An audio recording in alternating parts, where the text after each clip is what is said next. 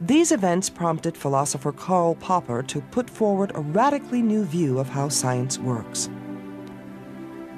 I assert that scientific knowledge is essentially conjectural or hypothetical. The great scientists such as Galileo, Kepler, Newton, Einstein, and Bohr represent to me a simple but impressive idea of science. These are men of bold ideas, but highly critical of their own ideas. They try to find whether their ideas are right by trying to find whether they are not perhaps wrong. They work with bold conjectures and severe attempts at refuting their own conjectures. Inductivism agrees with the empiricist view that all knowledge must come from experience. Popper's position, by contrast, parallels the rationalist view that our deepest insights come from pure reason, not experience. Popper really did kind of crystallize, just as Bacon crystallized. Popper really did crystallize another conception of science as being essentially theoretical. There had been many again immediate reasons for this. I mean, Popper was personally, but the world was collectively, bowled over by the way in which Einstein had transformed our conceptions of space and time, and perhaps even more dramatically, the way in which the quantum mechanics had transformed our conceptions of underlying causality.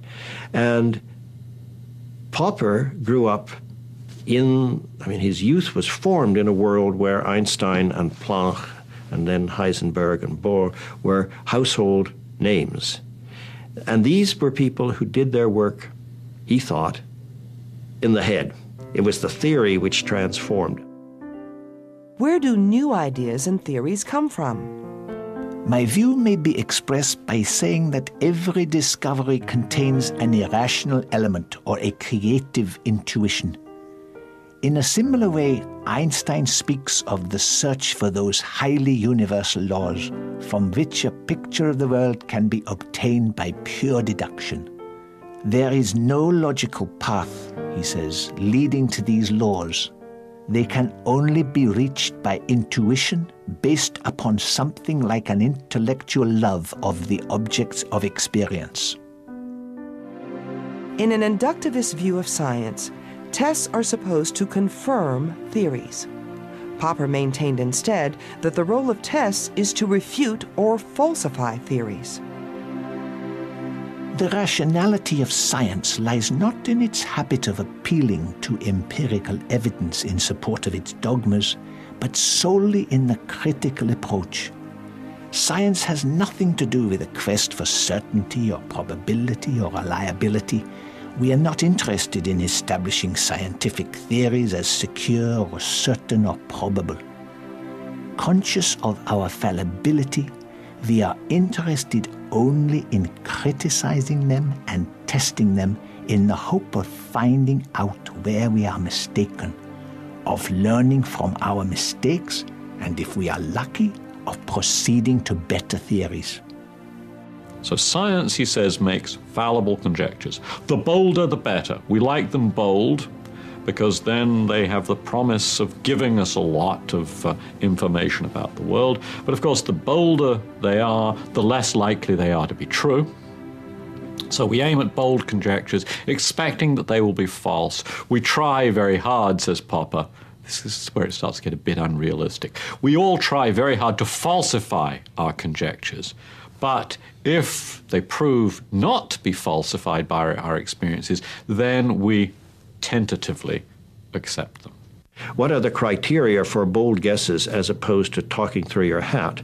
The bold guess, which is testable, is the one which has merit, and a bold guess which you cannot test against anything has no merit. So being falsifiable, being testable, becomes the touchstone of being scientific for Popper. Inductivists sometimes envision science as one vast structure. we build it level by level, setting new knowledge on top of the old. For Popper, perceiving all theories as fallible altered, but did not destroy this vision. Some of our generalizations turn out to be more stubborn and enduring than others. Therefore, we feel more dependable. So we're pinning what seems to be the more conjectural and less certain on what we feel to be more certain, and the whole matter is simply afloat that way. Or a better analogy than afloat is Karl Popper's Sir Karl Popper figure that science is a great structure built on a bottomless swamp, on piles that are driven vertically, very long, sturdy piles down into the swamp, bottomless swamp, but driven far down, and many of them. And that's what keeps our science on a pretty even keel. And we keep fixing things up and restoring the balance when it's getting a little, when we find that it needs it. It's the way we get by without absolute certainty.